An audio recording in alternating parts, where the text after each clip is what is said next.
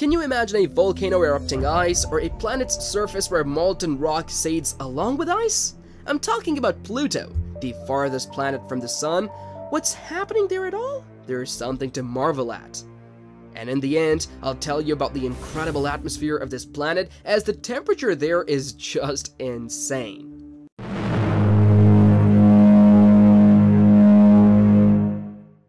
You'll be greatly surprised to learn that such a distant planet was discovered quite a long time ago. In the 1840s, astronomers noticed that Uranus's movement did not coincide with theoretical calculations. This led them to speculate about the existence of another unknown planet. Thanks to the efforts of a French mathematician, Neptune was discovered. But even with its inclusion in the calculations, discrepancies remained, indicating the possibility of a ninth planet. In 1906, at the initiative of Percival Lowell, who founded the observatory of the same name, systematic searches for this mysterious planet X began. Lowell did not live to see the discovery, passing away in 1916, and the initial searches yielded no results. Interestingly, a potential candidate was recorded on photographic plates as early as 1915, but was not identified as a planet. Even in 1919, Pluto appeared several times on the plates at the Mount Wilson Observatory, but remained unrecognized. Why? I'll tell you a little further. After Lowell's death, his observatory became embroiled in lengthy legal disputes with his widow, which diverted them from astronomical research. However, in 1929, work resumed, and the task was taken up by young American Clyde Tombaugh, who had recently joined the observatory team. Tombaugh enthusiastically took on the task, meticulously photographing the sky and regularly checking the images for changes using a special device called a blink comparator.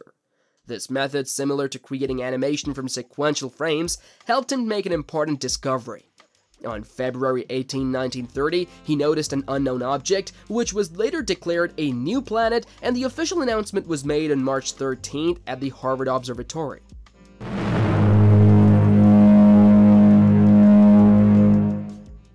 But why is the planet not considered a full-fledged one? After its discovery in 1930 and until 2006, Pluto was considered the ninth full-fledged planet of the solar system. But everything changed in 1992 when objects similar in size to Pluto began to be discovered in the Kuiper Belt. This raised questions among scientists. After the discovery of Eris in 2005, an object practically comparable in size to Pluto, the issue became acute. It turns out that Eris then should also be considered the 10th planet. It was necessary to not only reconsider Pluto's status, but also to develop clear criteria for the concept of a planet in general. In 2006, the International Astronomical Union established stricter norms, according to which a planet must have sufficient mass to give itself a spherical shape, orbit the Sun, and have a cleared orbit, meaning it must be massive enough to attract or repel other objects in its orbital zone. Pluto does not meet the latter condition due to its location in the Kuiper Belt, where many objects of comparable sizes exist. I'll tell you more about the moons later. As a result, Pluto was reclassified as a dwarf planet and received the number 134340 in the catalog of minor planets. This decision sparked numerous debates and disapprovals both in the scientific community and among the public, especially in the United States, where Pluto was discovered. Some Americans were particularly disappointed, considering that Pluto was the only planet discovered by an American astronomer. The situation with Pluto's status change led to the emergence of the term "to Pluto," symbolizing a demotion in status or significance, reflecting the public perception of this decision.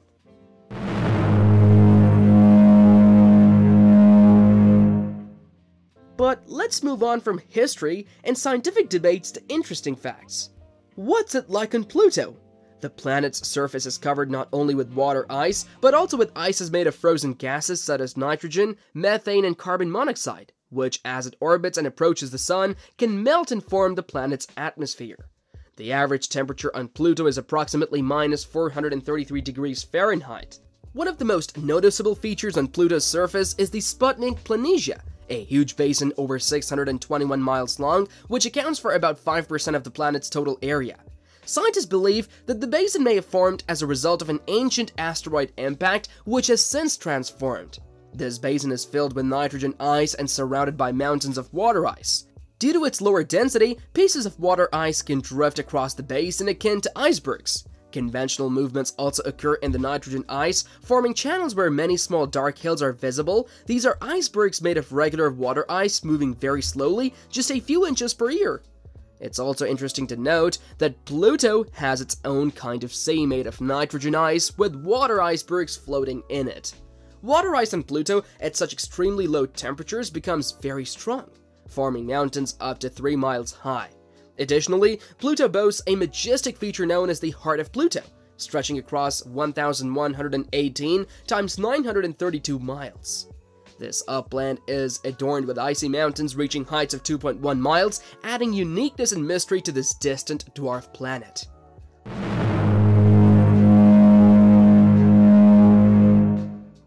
As you can imagine, studying Pluto is a very challenging task. The reason is one but significant: its incredible distance from our planet. Add to this Pluto's small size, making it barely visible even in ideal skies. Powerful telescopes are needed to detect it. However, even with them, it's impossible to obtain detailed and high-quality images of its surface. And what about the famous Hubble telescope? Even with its assistance, only some outlines and spots on the surface can be determined, but nothing more. But progress doesn't stand still.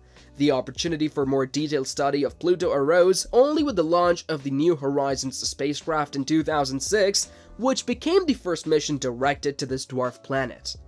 An interesting fact is that on board New Horizons was a pinch of Clyde Tombaugh's ashes, an American astronomer who discovered Pluto in 1930.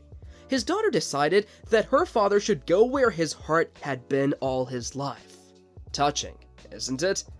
New Horizons successfully flew past Pluto on July 14, 2015, at a distance of only 7.7 thousand miles, beginning the study of the planet and its moons several months before the closest approach. This historic mission provided the scientific community with the first high-quality images of Pluto's surface and its largest moon, Charon, about which I'll tell you a bit further.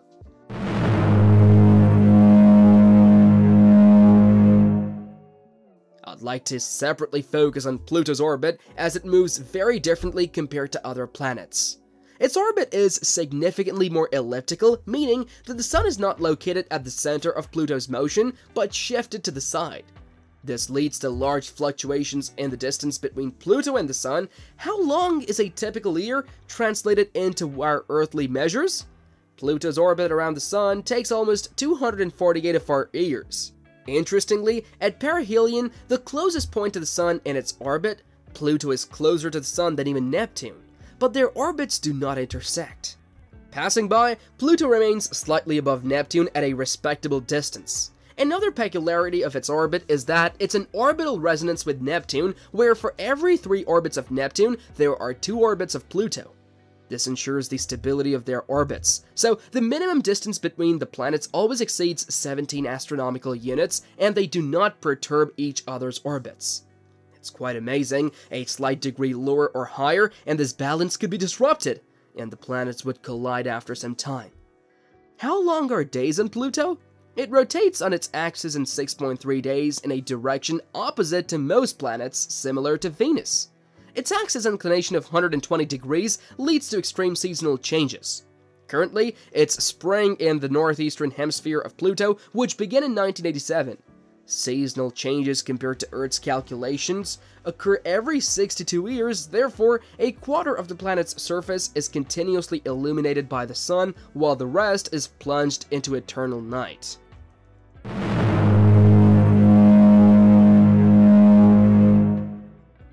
What about its size and mass? Almost immediately after Pluto's discovery, scientists attempted to determine its mass based on its influence on Uranus's and Neptune's orbits. Initially, it was assumed that Pluto weighed as much as 6 times the Earth. However, over time, this estimate significantly decreased, first to Earth's level and then to Mars' size. The idea of similarity with Mars persisted until the mid-20th century, based on the assumption that Mars at Pluto's distance would have a similar brightness. But over time, Pluto's sizes were adjusted. According to data obtained from the New Horizons spacecraft, which I already mentioned to you, Pluto's diameter is only 1,478 miles, making its surface area smaller than that of the former USSR, but still larger than that of modern Russia or the USA. Compared to the Moon, Pluto would be almost half its size. Now, you understand why it was classified as a dwarf? But its mass turned out to be interesting too. Pluto turns out to be lighter than most large satellites of the planets and the solar system. It's 6 times lighter than the Moon and 480 times lighter than the Earth. Nevertheless, among dwarf planets, Pluto stands out.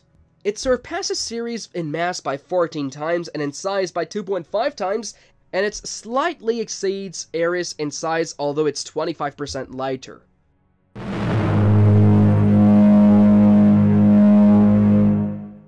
Let me tell you about unusual volcanoes, or rather, cryovolcanoes on its surface. Analysis of data obtained by the New Horizons spacecraft revealed a whole region on Pluto filled with cryovolcanoes where relatively recent eruptions occurred. By the way, if you're not familiar with the term, let me clarify. Cryovolcanoes are eruptions from the depths of a celestial body, but with icy materials, streams of water, ammonia, or methane. They're often accompanied by gases. The domes of volcanoes detected on Pluto reach a height of 4.35 miles, indicating significant volcanic activity on this planet. These findings were published in the journal Nature Communications and provided new insights into the complexity and dynamics of Pluto's landscape. Researchers discovered a cryovolcanic region about 621 miles long, with few craters indicating its relative youth. This region is characterized by large elevations with rugged slopes. It is believed that the main material on the surface is water ice ejected as a result of cryovolcanic eruptions. Creating such a landscape required numerous eruptions and huge volumes of icy material. The absence of impact craters underscores the youth and activity of this region. This discovery also suggests that Pluto's internal structure either effectively retains heat or its depths are warmer than previously thought, contributing to cryovolcanic activity.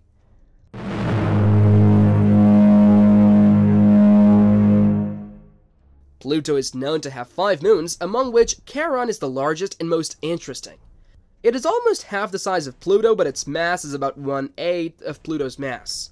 This creates a unique situation where the center of mass of the Pluto-Charon system is outside the surface of both bodies, resulting in their mutual rotation around this point rather than Charon's traditional orbit around the planet. The peculiarity of the Pluto-Charon system is that they form a so-called double planet where both bodies revolve around a common center of mass located between them.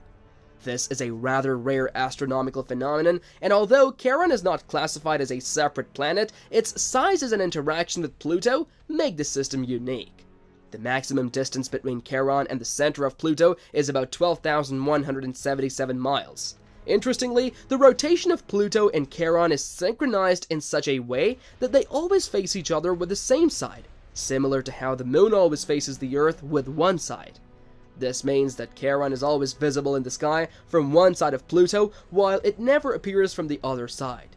Charon's surface is presumed to be rich in water ice, and there is a possibility of cryogeysers, eruptions of water vapor, and other substances from beneath the surface, similar to its companion in orbit.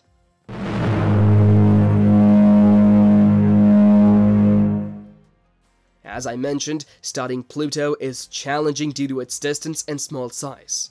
So new insights have emerged relatively recently. Before that, scientists simply speculated on how this planet exists.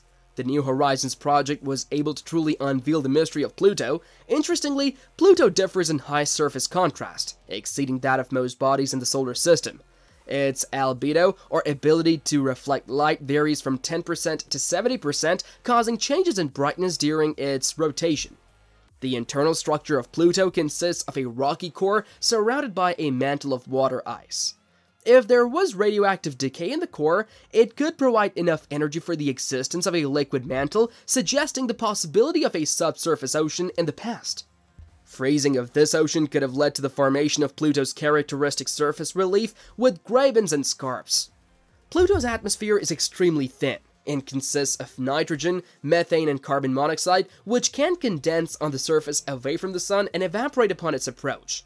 The interaction of these gases with solar radiation leads to the formation of additional compounds and the creation of haze, rising to a height of up to 124 miles above the surface. Methane in Pluto's atmosphere plays a role in creating a greenhouse effect, whereby temperatures can increase by 37.4 to 59 degrees Fahrenheit per 0.62 miles in altitude. This makes the atmosphere 104 degrees warmer than the surface, providing more stable temperature conditions without sharp daily fluctuations. Pluto is a very poorly understood planet that still holds many secrets, but I'll try to keep you updated on new discoveries. Subscribe to the channel and see you soon, friends. Thanks for watching.